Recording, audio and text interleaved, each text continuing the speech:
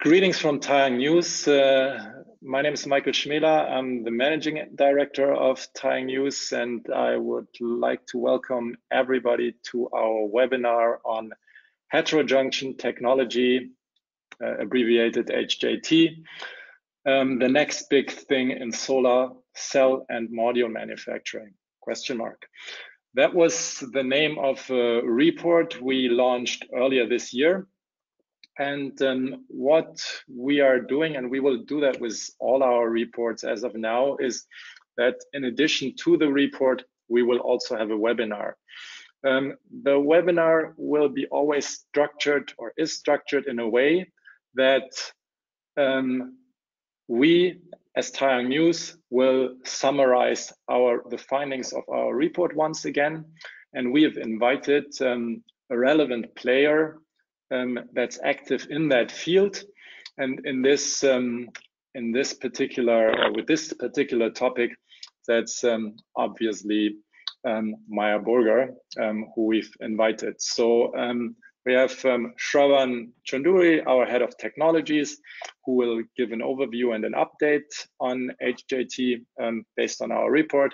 We're very happy and welcome Gunter Erfurt, the CTO of Meyer, who will go one step further and talk about industrial production of HJT. We have these two presentations, each around 20 minutes. Afterwards, we will have a Q&A.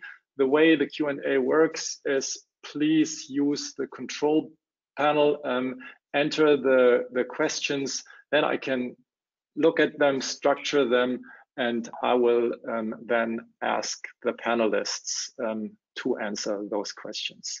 So thank you very much again for joining us. Shravan, the floor is yours. Okay, thank you, Michael.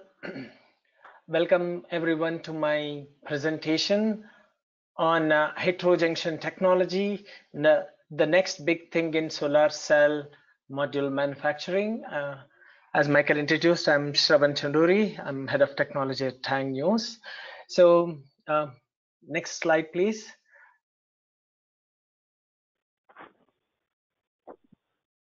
I would also like to take an opportunity to introduce ourselves. So as you all know, we are TaiyangNews, but we also have another platform, Mishko. So at TaiyangNews is a open source news platform. Here we publish technology reports and market surveys which are relevant to the PV manufacturing, and all our in-depth technology reports are literally free to download. And then Mishko is our consulting arm through which we help companies with consulting and communication strategies. And next slide. As Michael already said, like this webinar is basically the adaptation of TaiyangNews report on heterojunction technology, which we published during March of this year. And if you have not already downloaded, please go to our website. In the section of reports, you will find there, put your credential and you can still download our report.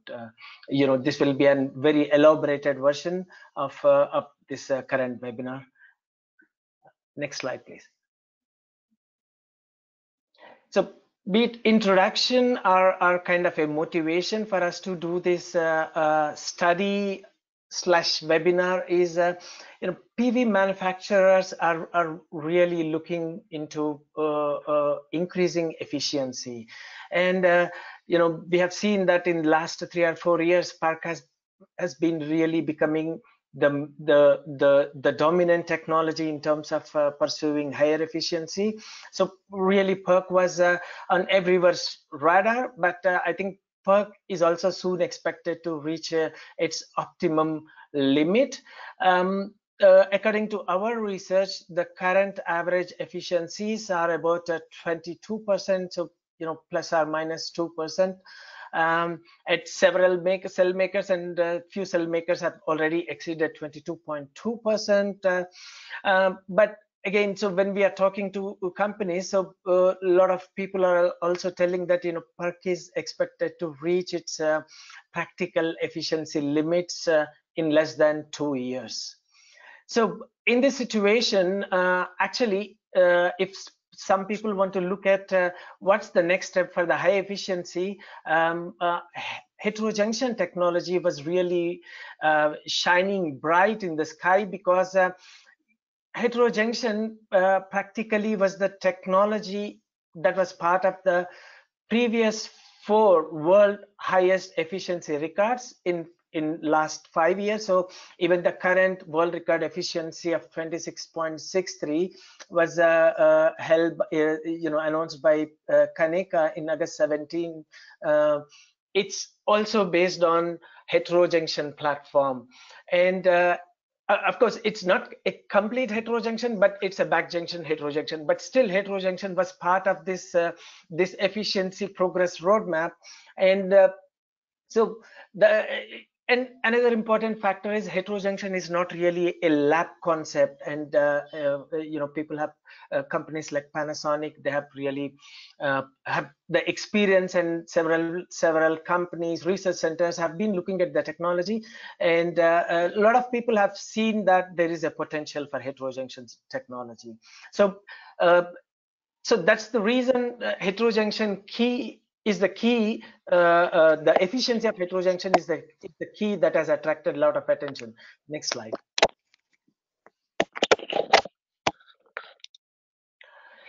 And coming to the basics of the heterojunction, heterojunction is really a fusion of a wafer-based solar technology and a thin film technology, and typically it is based on n-type wafers, and it has several advantages. For example, the process steps are really less, so 7 and compared to 9 or 10 with the PERC, and it is a low temperature process. All deposition steps are accomplished at low temperature, and the cells and the modules, they have low degradation.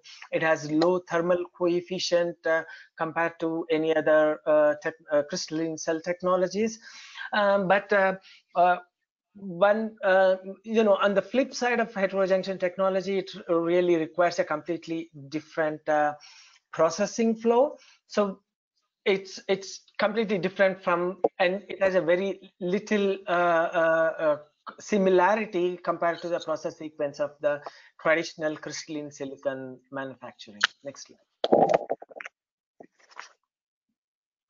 So, but heterojunction is really not a completely new technology. It's a really age-old technology.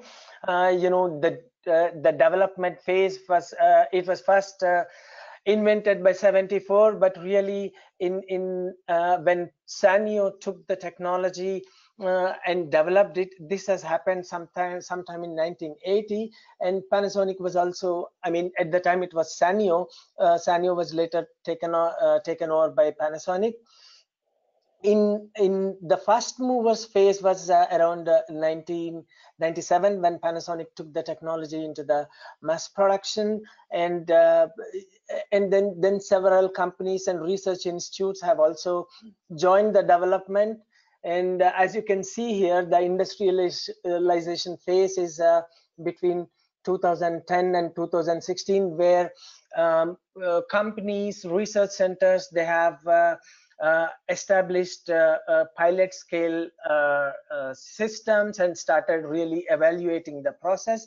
And we think that the commercialization has started since 2017 and 2018, where a lot of companies have started putting more emphasis, and not just a lab technology, but really putting a more emphasis towards the commercialization and mass production. And here I think Meyer has also played a great role here, because they also started very early on the technology in 2018. Next step. So actually, in summary, if there is anyone to be credited for the development of heterojunction technology, it's Panasonic. So actually, the company called its technology as HIT. It's a heterojunction with the intrinsic thin layer. Actually, Sanyo has the key patents for the technology, which has really limited the technology to grow out of Sanyo. But in 2010, both the patents were the key patents, not all, but the key patents have expired, and also the company was taken over by Panasonic. And after this patent expiry, the interest has really increased in companies. Of course, some of the research centers have started as early as 2003, 2004, but majority have really started a big activity in the stream of heterojunction starting from 2010. Next slide, please. And when we published our report in March, in this slide you can see that there are companies that are have some small capacities at different parts of the world. So the leading one is again Japan's Panasonic. Panasonic has around close to 1 gigawatt capacity. Then there are few other companies like CIC, Kaneka, Sharp in Japan, who also have small pilot production lines. Then Havel got a 250 megawatt capacity. Then in Taiwan, NSP, now it's Yuri. And then in China, GS Solar earlier got 100 megawatt, and this year they kind of put their another new 500 megawatt capacity line. And there are a lot of other companies that have around 100 to 200 megawatt capacity. And what is not included here, actually, there are several companies that actually made a big announcements after we finalized our report. So that's really REC, which announced to have a capacity of 600 megawatt in cooperation with Meyer. Then companies like AKCom and ICO, they are also planning to build capacities, new lines with 1 or 2 lines. Even Tongwei, they got right now an idea of having 2 lines, one as a golden line with all imported equipment, and one as a all Chinese equipment to have the comparison. So in summary, after Panasonic, I think the most important milestone that kind of industry has seen in terms of mass production activities really REC's effort to do it at 600 megawatt. GS Solar also got a capacity, like they were also one of the part of this, but I think REC got really a mass production effort towards this. Next slide. So coming to the HJT processing, I would like, of course, since this is a high efficiency technology, so it also needs high quality wafers. But I think right now it's not a major topic of concern, because companies like LONGi, they are already providing very high quality wafers. So wafer quality concerns are already addressed, so that's why I'm not emphasizing here. And when it comes to cell processing, it has a really 3 major steps. One is a wafer conditioning, another is a deposition, and third one is a metallization. In wafer conditioning, it's really I mean in traditional crystalline silicon manufacturing, so it's only texturing. Here also it starts with texturing, but it really need the surface has to be clean, because the crux of the heterojunction process all has is about depositing the thin film layer, so the surface has to be super clean. So I think the wafer conditioning is all about adding a cleanliness plus the crystalline silicon wafer process of texturing and sour damage removal and texturing. And deposition got two important parts. One is depositing the core layers, which are doped and intrinsic amorphous silicon layers on the both sides. So here the wafer is sandwiched between these two doped and intrinsic amorphous silicon layers, which are deposited. And on top of that, the wafers also get a transparent conductive oxide coating for the lateral conduction. And finally, it is also metallization, like with the traditional crystalline silicon manufacturing. Here also there is metallization, but still, since the layers are temperature sensitive, amorphous silicon layers, so here some tweaking are, it's a rather big change in compared to a standard metallization process where the fire through pastes are used. Okay, next slide.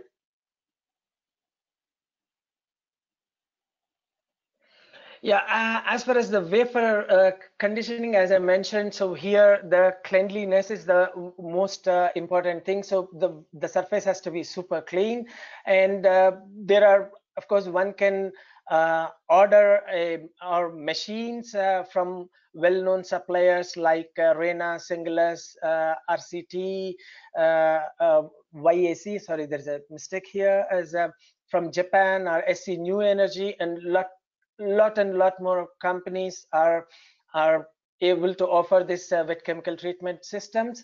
But you know, according to a presentation from Rena, even the earlier, I mean, installed existing equipment can also be kind of used to work it for heterojunction. So the major changes are really oxidative cleaning, that is before sour damage removal, and oxidation HVAC after the texturing.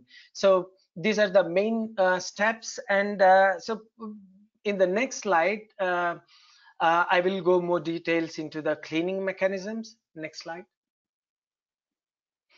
I think there are basically two technologies available, two approaches available for making the cleaning process. So one is RCA cleaning, and then another is a ozone-based process. RCA uses a high temperature, hot liquids, and it uses hydrogen peroxide, and according to our research, RCA process is a very stable process, and so it's a little bit expensive, but you know, it can be easily installed. Ozone basis process, probably it requires a little bit more expertise, but it is a little bit expensive compared to the traditional traditional cleaning process. Next slide, please. So actually the most important process in the heterojunction manufacturing is a deposition of core layer, which are doped at amorphous silicon layers on both sides. So here there are few companies that are offering the technology, but there are two main streams of technology. So one is PCVD, which is followed by most of the companies. Then CAT-CVD, which is a catalytic CVD process, and it's also known as hot wire CVD process, and this is supplied by ULVAC. So actually, if you look into this table, I would like to put an emphasis that out of this, all companies listed here, like Meyer, Ideal Energy, ULVAC, Applied Materials, Archers, Indiotech, Lean Micro, GS Solar, most of the companies follow PCVD. So, and ULVAC is their main technology is for flat panel display, LCD, FTP display product, and Applied Materials, though it is also a based on PCVD platform, it's also mainly made for FTP applications. So if you come to the companies that are really active in this field, it's who are really PV specific, like Meyer Burger, Ideal Energy, Archers, and Indiotech is a startup company. I will talk about it in detail later. So out of these three companies, Meyer Burger and Ideal Energy are the most important companies here. Meyer Burger, they have a throughput of 2,400 wafers. Ideal Energy has recently introduced a second generation reactor which can support a throughput up to 3,000 wafers. And we heard that Archer had some initial problems, with their initial clients. Indiotech is really working on a very innovative technology. So except for Indiotech, all the other technologies, all other companies, irrespective of their technologies, they can only deposit only on single side of the wafer. That means typically you need two tools or a cluster which can process front and rear. But Indiotech is working on a very innovative platform where you can deposit both the core layers on both sides in one tool. So there is a very big cost reduction potential, but still the technology is entering into the evaluation phase, as we came to know that one of the Chinese companies going to evaluate the technology by end of this year in production environment. And here GS Solar is kind of having a very different business model. They initially have 100 megawatt line, and then now they extended to 500. They added one more an additional 500, and in addition to being a module or core manufacturer, they also want to cooperate with the selected partners. So the systems are selected partners cooperation also includes the equipment supply, but they say that the systems are not available for open market, but they also have a technology where their systems can support 3,000 wafers per hour. What is completely new in this segment is PEALD. This is nothing but plasma enhanced ALD technology. This is offered by Lead Micro, and so far none of the industry experts know how this technology is going to work. So probably in our next report we will be able to provide more details. Next slide, please. So the next and the second most important step in heterojunction is the TCO deposition, transparent conductive oxides. Right now there are two widely known methods. One is PVD sputtering. It's a well-known technology. It's also very well used in thin film PV, and a lot of companies which are active in those areas in earlier era of thin film are also now providing solutions for this. So it's a really a very mature technology. RPD is a relatively proprietary process, so that means it has so the core of the technology is a plasma gun design, and the Japanese company Sumitomo holds the patents on the technology, and still two companies are able to license the technology from Sumitomo.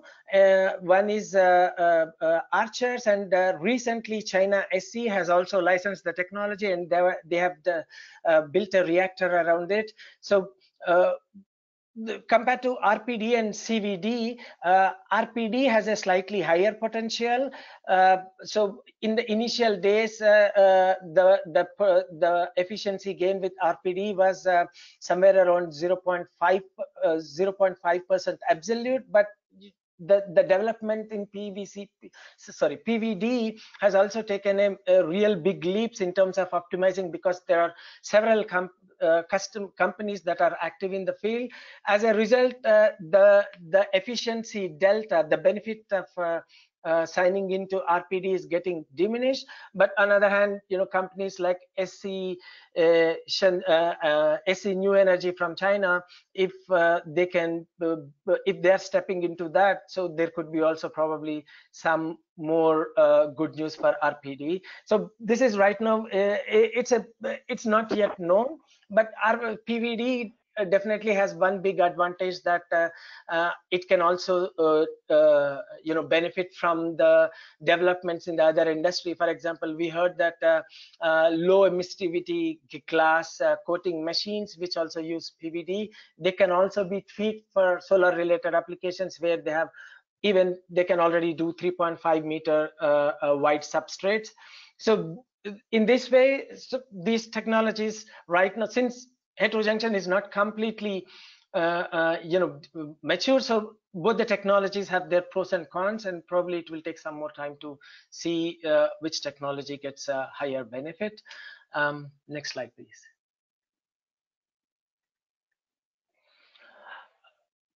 Okay, so yeah, as far as the systems available in the market, Meyer Burger, Singular, Fonadeni are really well-known PVD suppliers. As I mentioned earlier, GS Solar not only on PCVD, they're also offering a PVD, and GS Solar is actually their latest plant. It's based on plating, so they tweaked their machine, can also do both TCO and the C stack and the copper stack and the rear side metallization patterns. And RC and Archers and SC New Energy are offering tools based on RPD. As I already discussed, so the efficiency is a little bit high with RPD, but PVD can benefit from its larger number of followers and maturity. Next slide. So metallization is actually one of the very critical step of heterojunction. So since the layers are amorphous, which are temperature sensitive, so here completely different process has to be adopted. So it has to be somewhat different from what is followed in crystalline silicon. Basically, screen printing, which was already established in for the regular stream, it can also be tweaked to work for heterojunction. And plating, the technology has been there from several years, but plating seems to have some advantages with heterojunction. So some of the companies are also trying to promote plating for heterojunction. So the main change for the screen printing is they have to one has to use low temperature cured paste, and initially these pastes were not well available, and the paste consumptions were really very high, and because the resistivity is high, so you have to put more paste to get the conductivity. And then but then in last 1 year or 18 months, there has been a very significant progress in the development of the paste. I think paste supplier like Herios, they are really spearheading this development. There were times when these pastes are polymer based paste, and once the jar is opened, it has to be consumed at a time, otherwise and the storing otherwise it gets solid and it cannot be used. And then it has to be stored at really at a low temperature, so special storing conditions were required. But Herios has started offering paste that can not only can reduce the paste consumption very significantly, but it also brought in the operational ease. But now there are several companies which are really able to offer that. And plating, due to this, due to its process, it is highly compatible with heterojunction. And now SE New Energy and Miko are also offering tools for the plating. As I mentioned earlier, GS Solar is actually implementing the process in commercial production. But when we talk to a lot of companies in the market, so many of them are not really in favor of plating, except for the real big followers. And here in this slide you can see that there has been a very drastic reduction in the paste. So this slide could be confusing here, because I have also put some parameters of the interconnection before, because one of the most important aspect of the metallization in heterojunction is it's often linked to the method employed in interconnection. But anyway, if you can see that heterojunction, if you take a typical 6-bus bar layout, it has a very high paste consumption, for example 335 milligrams. So of course, so this is a kind of a old data. The new figures are attracting, but still, so this is to show you how it would look like, but still there is a considerable difference between the traditional cell processing and heterojunction processing in terms of paste consumption. And most of the heterojunction technologies, everyone is relying on bifacial, so you have to put paste on the both sides. So this is also increases the paste consumption compared to PERC, which kind of uses aluminum on the rare side, even if it is bifacial. So that's why paste consumption is kind of one of the big hot topic in heterojunction, also in metallization. Shravan, maybe you have 3 more minutes. Actually, please, one sentence to each of the next slides, and then maybe the 2 conclusion slides, because otherwise we won't make it. Sorry. Yeah. Okay. Next slide, please.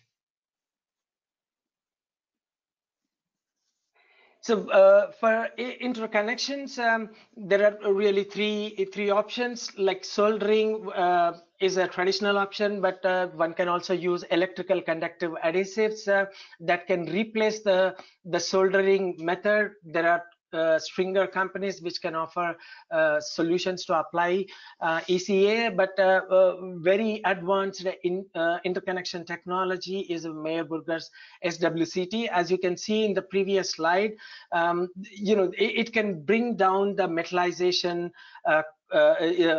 metallization paste consumption to very low levels. The reduction is up to 70 to 80%.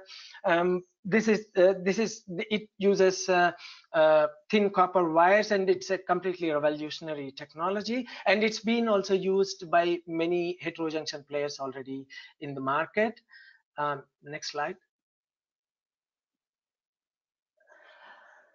Yeah, so here you can really see that the cost for heterojunction interconnection and metallization put together, if you have a real good interconnection process, the cost can be reduced to significantly. So for example, here you can see that the print and SWCT process can really bring down the cost to 0.03 cents compared to 0.05 cents with the soldering based approach. So here you have to play a mix and match. Next slide. So ultimately, what really matters is efficiency, and so according to our recent reevaluation of these players, what we found is a lot of companies are at 23% already in mass production, and their champion cells are also exceeding, are also close to 24%. So, and a lot of companies have a roadmap to reach mass production efficiency of 24% in 1 to 1.5 years. And next slide, please.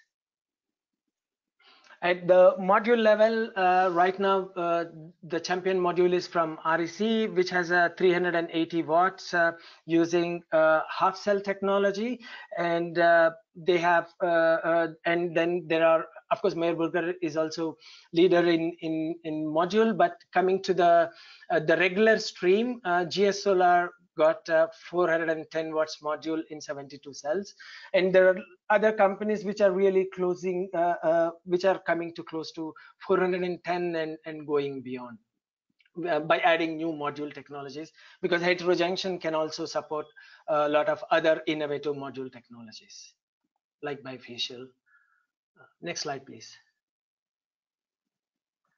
Yeah, so this is a slide that can really tell you about the levelized cost of ownership is really great with heterojunction. So not only the high efficiency, but heterojunction also got low degradation and also high performance in low light conditions, and also low temperature coefficient. So this is a data provided to us by Meyer. So it has a 3.88 dollars per kilowatt hour, compared to the PERC, like, which has a 4.61 cents. Next slide, please. But like any technology, heterojunction also has limitations. So the most of the important bottleneck for heterojunction is really the PERC, which is developing very fast and turning it to a big standing block for any new technology, not just for heterojunction.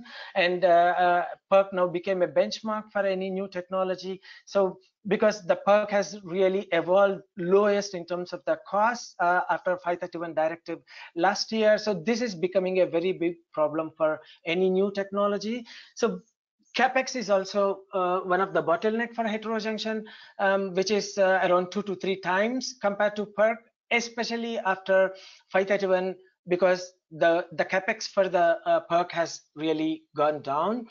And the throughput, as you have seen in the reactors and PCVD and RPD CVD slides. So the throughputs are around 2,400. So most of them, they have the same throughputs. That means, but compared to PERC, this is low. That's what industry thinks. So the throughputs have to come really to a next level, and I think a lot of companies are working in this direction, and manufacturing costs also have to come down, especially with the metallization. Yeah, next slide, please. So here I come to my conclusion. Really rush, Shravan. So Heterojunction is, as I said, so it's really attracting a lot of attention. So the supply chain is improving with greater number of equipment makers entering into the field. So processing wise, it's all well established. Only the metallization has to be improved, and then there is a mix and match equation at interconnection and metallization. And some technologies like SWCT can already reduce the metallization cost to significantly, and current average cell production, average cell efficiencies are 23%, and the champion cells are already at 24%. So, and 72 cell modules already reached 410 watts. So we really think that HJT has all the attributes for becoming the next big thing in solar cell modules. Thank you very much, and I'm sorry it took some time more. Thanks, Shravan, for almost putting the entire report into this presentation. So let's see what you've left now for Gunter, who will now bring in also the real world experience. Please, Gunter, the floor is yours. Thank you, Michael. I hope I can well understood by all the participants in that webinar. Thanks for the invitation. So I'm now trying to catch up as soon as I can. So please go to slide number 3 directly and flip number 2. So next one. Yes, thank you. So this, no, one back, please.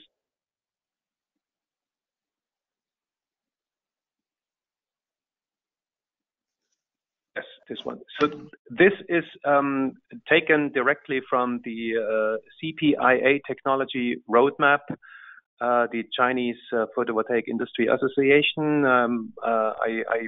I'm of the strong belief that given the fact that China is dominating PV manufacturing, that this is showing the current reality in the industry. And what we can see here is what was already mentioned by Shravan, that the leftover PERC potential is less than it was initially anticipated when researchers assumed that PERC can reach levels of 24%. In the laboratory, yes. In the real world, it is very unlikely to reach there. So this is why the industry for, let's say, the established technologies is looking now for a next technology upgrade that can make use of existing capacities, and that is there's at least a high likelihood that this could be in TOPCon as an upgrade. But still, what is very obvious here in these numbers provided by the CPIA is that heterojunction is the undisputed champion with regards to cell efficiencies that are anticipated on the left side. And on the right side, I took the liberty to translate the CPIA cell data into an assumed module power of an M4 format using for all technologies a 1.5% cell to module loss, and this is what you get. A very, very high power product for heterojunction, unlike PERC and TOPCon, making it the highest power module available, at least in large scale. Next slide, please. So a data source of PV InfoLink suggested and assumed a strong growth of N-type technologies in the coming years. And why is that? Exactly, again, for the same reason. Cost reduction in photovoltaics is, on the one hand, managed by managing the supply chain, procurement elements, and such. And on the other hand, of course, manufacturing step costs can be reduced or diluted by increasing the solar cell efficiency / the module power. And this is a very big lever, and this is why all N-type technologies are so much of interest, and specifically heterojunction with a great potential that I have shown a slide before. Next slide, please. Next. So the benefits of the technology, I think this was already nicely summarized by Shravan. Highest efficiencies, reduced production steps, and of course also labor costs. If you only run 4 main production tools, then you need accordingly also less personnel for operations and of course also for the maintenance parts. And this is a big advantage when you think about a PERC line with the current process steps and potentially few more process steps added when it comes to TOPCon. Then the choice for technology is probably simpler when you have the choice for technology that only needs a few process steps like heterojunction. We can operate the technology at best passivation qualities, and so making the best use of the silicon wafer with very, very high lifetimes. This is impossible with any other technology that I've shown on the previous slides, regardless of TOPCon or PERC. So heterojunction has a very, very good performance in that regard. It was mentioned also by Shravan that Meyer is focusing on heterojunction and smart wire combination for the reason of using less silver. or the lowest silver consumption in the market with this technology, but also it brings a very good performance of the module for many technical reasons that are inherent with the smart wire technology. It provides the lowest levelized cost of electricity, and it is true that for the time being, the PV industry is very focused on production step cost and on the dollar per watt peak metric, but more and more LCOE-driven projects are being introduced by companies looking into PPA projects and focusing on the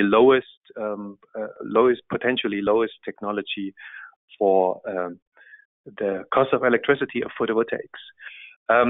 Technology, it was mentioned, highest intrinsic cell efficiency in the market. Temperature coefficient goes directly into energy yield, and so levelized cost of energy. And we get a higher yield out of the module because of the bifaciality and, of course, the temperature coefficient. Next slide, please. A big milestone for Meyer Burger, and I think it is also fair to say for the industry, for the PV industry, was the 600 megawatt order of REC that was placed last year in December. The project is in progress. REC has released and launched the product at Intersolar Munich in May. And if you go to the next slide, please, then we have the data sheet, the official data sheet of REC as it was presented during Intersolar. We can proudly say, both REC and Meyer Burger, that we reach module efficiencies with this combination of heterojunction and smart wire, which are outperforming anything that we know from PERC by far. So best in class comparable technology. M4 half cells reaches below 20% in module efficiency. Here, the best module, and here the best module is at 21.7%. This is getting very close to the leading IBC suppliers such as LG and SunPower. Their best modules reach slightly above 22%, and I'm pretty convinced that this technology, heterojunction and smart wire, will also reach levels of beyond 22% soon. Next slide, please. So this slide was already presented by Shravan. I think this is also taken from the TaiyangNews report that was nicely put together by TaiyangNews, so we can skip this. Here we see data that were collected by Meyer Burger over, it shows here a year. It was taken from March 2017 through April 18, so a year, showing a full solar year in the United Arab Emirates, a very hot climate, very sunny climate also, showing the comparison of a standard module reference, which was the standard aluminum BSF old technology. Then the red bar that we see here is a PERT module, bifacial, and the blue and the gray is Meyer Burger's smart wire heterojunction technology. And what we see here is a very, very high energy yield compared to any other technology throughout the whole year, with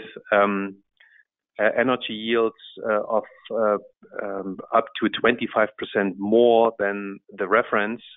And such measurements we took also in other regions in the world, in different climate zones, and it showed very, very consistent data. So this is why we have the proof and the data and the confirmation that anything that yields to these higher energy yields, let it be the temperature coefficient and the bifaciality, is contributing to this. So next slide, please.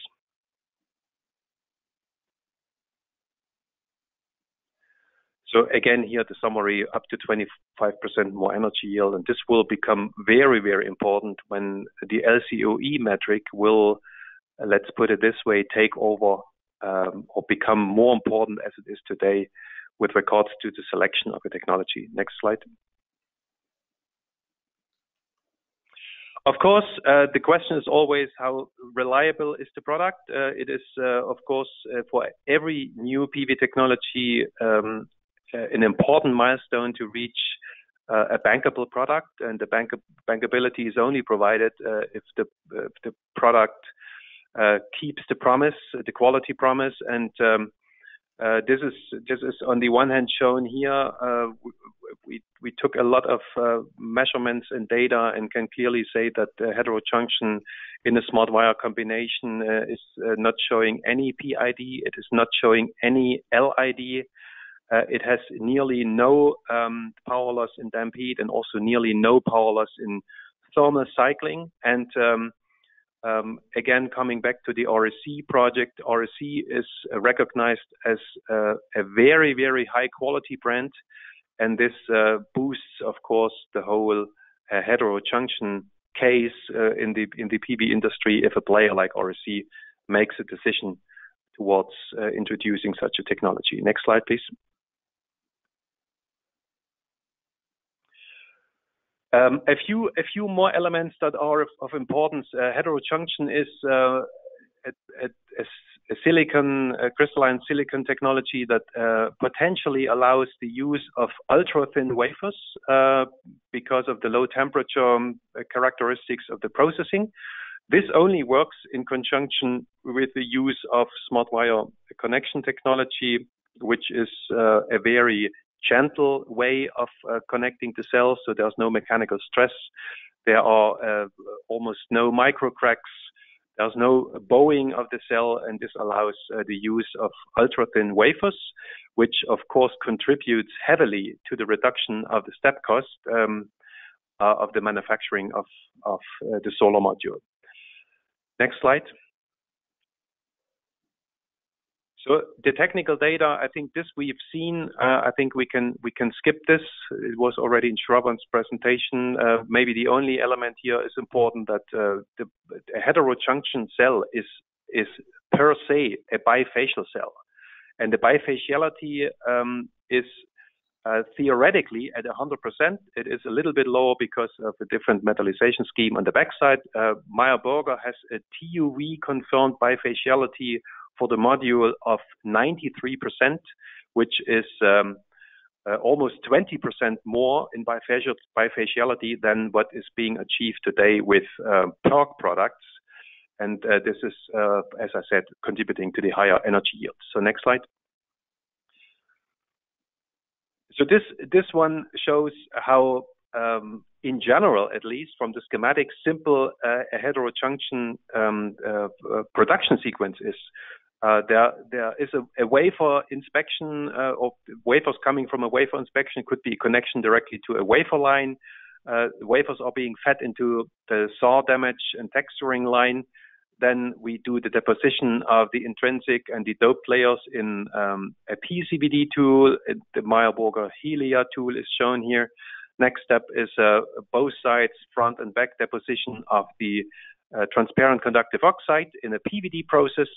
And then the cell is being printed on the front and on the back side, is run through a so-called curing oven, and then the cell process is finished by testing and sorting. And this setup here is without any future upgrades, allowing the high efficiencies as they were presented by Shravan. And this is another very important feature of heterojunction technology, unlike PERC, where for every incremental step, new upgrades are potentially be needed. It is different for heterojunction. Next slide. So this one only shows the Meyer services, which is it's threefold. There could be solutions for expansion of existing lines. Of course, there are solutions for only supplying core equipments, and there is the potential to also go into a full line scope. So this is just giving a very broad overview about Meyer Burger services. Next slide, please. The tool itself, the Heterojunction CVD tool, is a patented technology. It provides the shortest cycle time in the industry with around 80 seconds takt time. It is a box plasma concept, so it is a very contained technology in the sense of cleanliness of the process. And what is important for our technology, we do not cross-contaminate between the deposition of the layers. And as I said, also we can handle ultra-thin wafers, and we have a very specific handling automation system that is not leaving any handling marks on the wafers. So this is a very critical process that's also integrated in the CVD. Next one, please.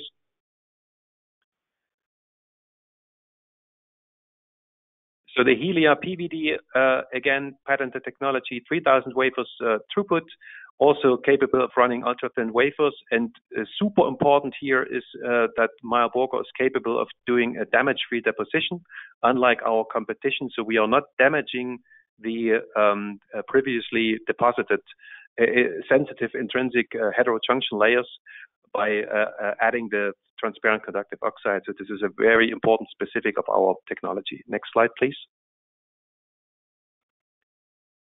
So SmartWire technology at a glance, only on one slide. We get highest powers in the module, so higher than potentially possible with multi-busbar and busbar. As Shravan mentioned, the most important feature of the technology is that we can cut the use of silver. Silver, just to make this remark, is the second most important material in the supply chain of a solar module. So it has to be reduced in cost. So we can cut 80% of this by using this technology. We have less shadowing, so we get way more energy out of the modules. It is capable for thin wafers and bifacial, and is the most effective, cost-effective method of connecting heterojunction cells. So I think SmartWire is really important to make heterojunction successful. Next slide, please. A few words about Meyer Burger services. So we do a 360-degree service, provide the installation, the training, the consumable informations and parts. If necessary, we do the overhaul, upgrades, process support, on-site repair. This is all coming from one hand in order to reduce the risk for our customers and make the whole introduction of such a new technology less risky for the customers of Heterojunction. Next slide. This is the end. Thank you a lot. Okay, thanks, Gunter. So we're in time. So let's have maybe a handful of questions for our Q&A. So we already see attendance a little bit dropping. So next meeting starts soon. But I think there are some interesting questions. So what about? I like this one here. So there was one with all the advantages of heterojunction technology. Somebody says he doesn't really understand why there seems to be also now quite a push for TOPCon in China. So why not skip TOPCon altogether instead, and then directly go towards HJT with its higher efficiency potential? So any one of you. Okay, so I think to my understanding, TOPCon and heterojunction are not mutually exclusive, so they have to go in parallel, because TOPCon is way considered because you can easily upgrade, not easily, but there is a possibility of upgrading the existing cell manufacturing line. So I mean, if you go to heterojunction, you cannot build this gigawatt or this multi-gigawatt factories overnight. So that means you need two technologies. One is kind of a next generation, and still you also need for the current state of the art in order to compete in efficiency market. So TOPCon is an upgrade to PERC. Heterojunction is kind of saving your future. Maybe Gunter, you want to add anything? You put it very nicely. I couldn't agree more. I think there are business cases for both. Existing lines may require upgrades in order to extend the technology lifetime. For added capacities, given the fact that the TOPCon sequence will be very, very complex, heterojunction is very likely to be the choice. So there's the upgrade market, and there is the greenfield market or for new projects, and I think those need to be differentiated. Okay, I think there is a couple of questions regarding costs, also capital costs, TOPCon versus PERC versus heterojunction. Don't know if you can or want to comment on this. Maybe Shravan, you first, what you found out in your research then. Yeah, so I think the capex for heterojunction, what I heard is around 2 to 3 times of PERC, and then the operational, so the manufacturing costs are around 1.8 to 2 times of the PERC. So for the passivated contacts, it's not really completely known. So it's not really, we cannot compare with PERC because it's more or less considered as an upgrade market, but even it is not really clear what the technology is going to be for the TOPCon. So the capital costs for TOPCon are difficult. Yeah, but if one want to say that, one could take a multiplication factor of 1.4, 1.4, 1.3, 1.4. It depends for TOPCon from compared to PERC. So PERC is right now the new benchmark. Yeah. So my comments would be that I think production step costs for TOPCon are still unclear. This is because the technology is not yet fully mature and is not manufactured in gigawatt scale. So it's probably too early to give a consolidated good view on that.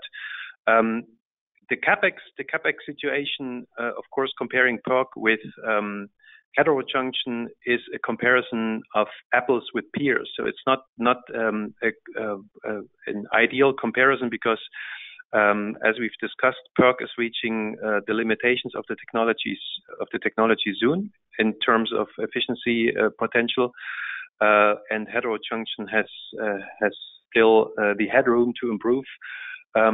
So this is why the comparison cannot be made between PERC and heterojunction so easily. If the capex for a TOPCon solution is being taken into account, that comes on top of a PERC line, so it increases the capex for this solution and is getting then closer to the heterojunction capex, and the capex at the same time for heterojunction because of the introduction of the technology now in the market will, like any other cost in the PV industry and in other industry, of course, also go down. As of today, there is this difference for sure. But when you look at the production step cost, the big difference between different heterojunction manufacturers is beside the achieved efficiency is definitely the metallization scheme and the module technology, and that makes the difference. So I without providing details, but I do not agree to a 1.5 or 1.8 factor of PERC versus heterojunction in manufacturing step cost. I'm of the strong belief that the heterojunction won't be much higher than PERC manufacturing step cost, but the energy yield, the levelized cost of energy, and the module power are much better than PERC.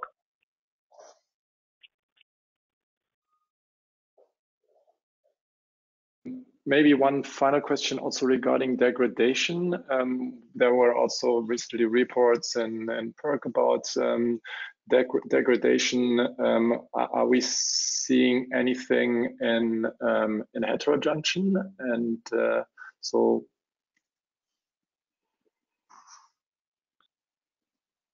I can again repeat what I showed briefly in my slides. So we've done extensive testing of the technology heterojunction and SmartWire. So we don't see LID, we don't see PID. That's a big advantage comparing heterojunction with PERC. And the IEC test metric with regards to damp heat and temperature cycling and all of this that I also showed with only very little degradations, definitely in the specification.